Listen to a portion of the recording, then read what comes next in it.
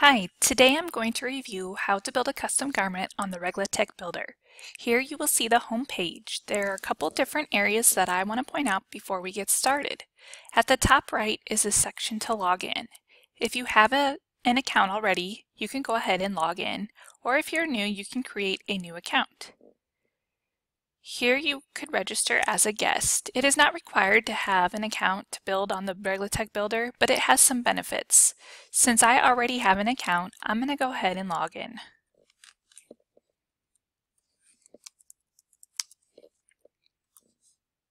Now that I'm logged in, I'm going to show you a couple different areas. First is the search function.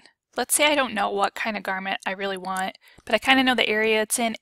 This allows me to search it in a couple different ways. First is the filtered search. So I can search by sport, by gender, by garment if there's something I know I'm looking for. So I'm going to go ahead and select the different areas here. Basics, gender. I'm just looking for a t-shirt. So I'm going to select tech tee and then hit search. This will bring up the garments we have in that filtered search. Or if I know the SKU number, I can go ahead and type that here and hit search, and it brings up the garment that I'm looking for. Now back on the home page, we have the My Mockup section. Now if you create an account and you're logged in, you can click this button and it will take you to all the mockups that you have created. This just makes it easy to find something that you've worked on previously and need to share with somebody or make edits to. It just has some benefits and it keeps all your work in one place. And finally, back on the home page is the web reference number. When you're done creating a mockup, you can hit save and it will populate a web reference number for you. So if I type that in here and hit submit, it's going to take me to the mockup that I created. This just allows me to view it, to make any changes that I might need to make, and to share it with others. So I created a t-shirt and a short, both men's and women's, so it shows all that here. But for the purposes of this video, I want to start from scratch. So I'm going to hit start over, and then I'm going to go ahead and hit start. This will take you to all the categories that we have. We have it broke down by sports or basics or t-shirts, whatever you're looking for. And then I'm going to click Basics. Here it has it broke down by gender and then by category. And as we're moving along, you see the red bar moves along with us. If I wanted to go back to something and select something else, I just click at this top bar and click what I need to click. If you were to hit the back button, it would actually take you out of the builder and you would have to start over. So now that I'm back to the two garments to choose from, I want the short sleeve tee. Within each garment we have several design options available. I'm going to select the Pro Style for this one.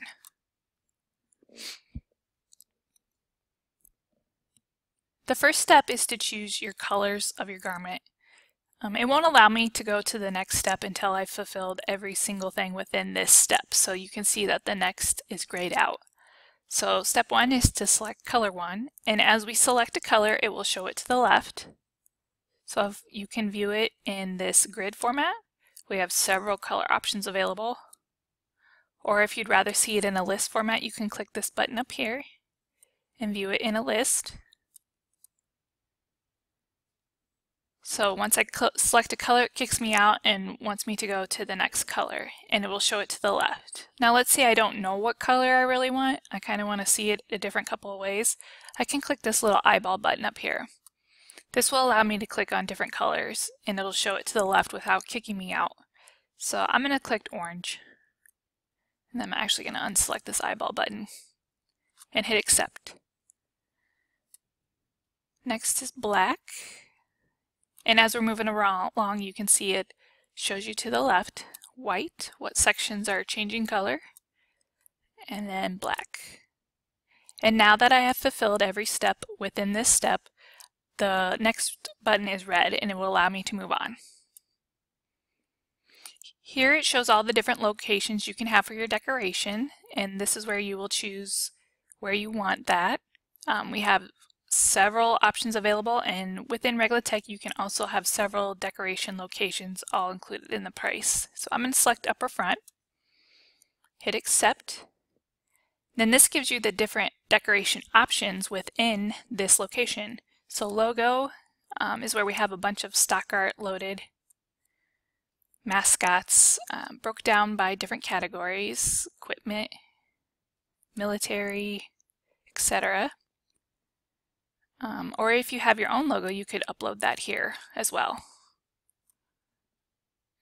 Player name and team name, so this allows you to put an individual name, or if you have a team name that you want to put on the front, you can put that here as well. I'll show you a little bit more about player name at a different location. I want to go ahead and use the graphic option, so I'm going to click graphic and then click on this X. This gives me several multi-line stock art options as well as some graphic stock art options to choose from. So lots of options here.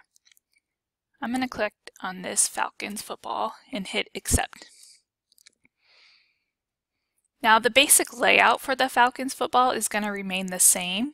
This just allows me to change the name and the colors. So I'm going to change it to Carol, and I'm going to change football to Tigers. Oops, clicked out of there. Tigers. And then I can select the colors. Again, I could select any color. We have the same list of colors that we did for the garment, but I want to match what's already on my garment, so that shows me those colors right here. So I'm going to select black and then white for the outline color, and then I can hit complete. Now, as I said before, you can put as many decoration locations as you want, so I'm going to add some stuff to the back. I'm going to add a player name and number to the back. So for the player name, I'm going to select upper back, hit accept. I want to select player name. And as you can see to the left, it shows player name. This will always default to player name just for the mock-up purpose. In the end, if you were to actually go order, we would need a roster of names that would go on the back of each of the garments. Here I can select a different size, so if I want it smaller or bigger, I could do that. You just select the size you want and hit accept. Here I can change the font, so we have several font options available. I kind of want to mirror what the logo on the front looks like, and I know Falcon is kind of close to that, so I'm going to hit Falcon and hit accept. Here I could change the font style, so I could change the layout to a vertical. We have different options available for that. I'm just going to leave it straight. This section right here allows me to add a fill pattern. So you could add fill patterns to the name, the number, the team name. We have several patterns available. But because of the stripes on this shirt already, I'm just going to leave it solid. So I'm going to hit cancel, and then I'm going to select no for fill pattern. Here you would select the fill pattern for the name, the color for the name. So I'm going to select black. And then I want it to look like the logo on the front, so I'm going to add an outline. So I would select yes. You can select 1 or 2 colors of outline. It automatically defaults to the colors that are already in your design, but if you wanted to choose a different color, you could do that as well. So that fulfills the look of the player name, so I'm going to hit complete. And then I'm going to hit add a location again, so I can add a player name or a player number. So I select center back and hit accept, and then I could select numbering. For mockup purposes, this always defaults to 26. You can change this to whatever number you want if you want to see your player's number are there.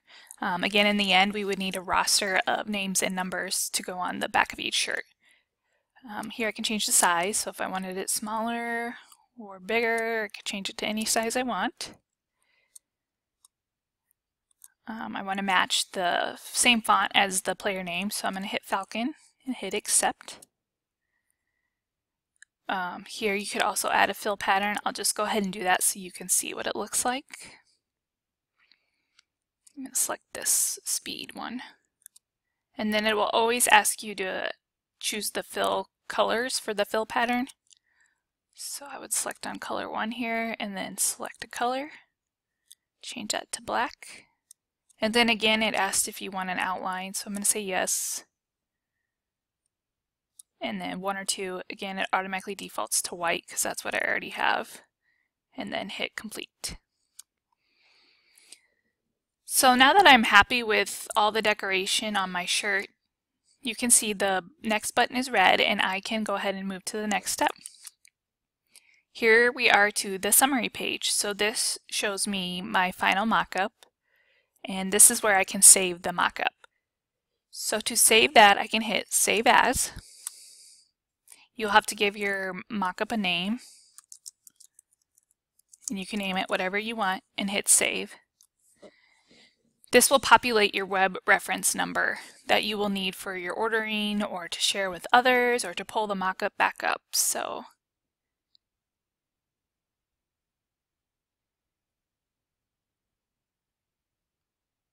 here's that number.